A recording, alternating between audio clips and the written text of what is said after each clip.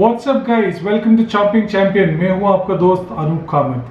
Before we proceed further, please listen to this.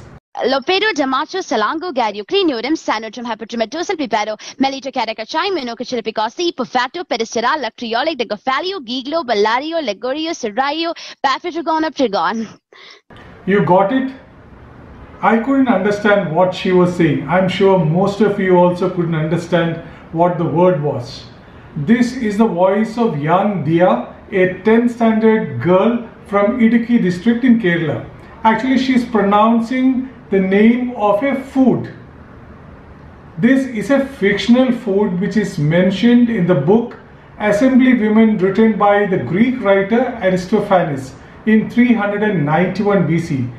That makes it really old, isn't it? This word has got 173 letters in the Greek language. When it's transliterated in English, it has got 182 letters. This is the longest word which has been used in a book ever. So listen to the word again.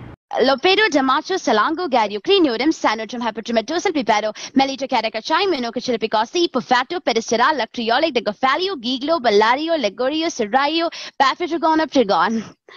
The word actually means this: stew of limpets and saltfish and shark steak and dogfish and mullets and odd fish with savory pickle sauce and thrushes with blackbirds and various pigeons and roosters, pan-roasted wagtails and larks and nice chunks of hare, marinated in mulled wine and all of it drizzled with honey and sylphium and vinegar, oil and spices galore.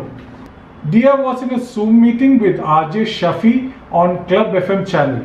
Dia is an ardent fan of politician and author Dr. SHASHI Tharoor. So she was really surprised when Dr. Tharoor paid a visit or participated in this Zoom meeting. And she pronounced this word and Dr. Tharoor had not heard the word before. He was completely stumped. So he asked her what the word meant. He urged her to learn words which she can use in everyday language. Dr. Tharoor also tweeted about Dia's vocabulary prowess on November 5th. Check the tweet here.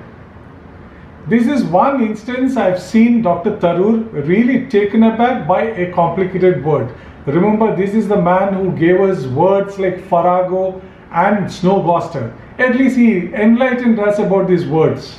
If you want to watch this Zoom meeting, I've given a link below in the description so that you can go and watch the video. Already millions of people have watched this video. Finally, thank God, this is a fictitious dish or a fictional dish. If it was real, I would have found it really difficult to order on phone. What do you think?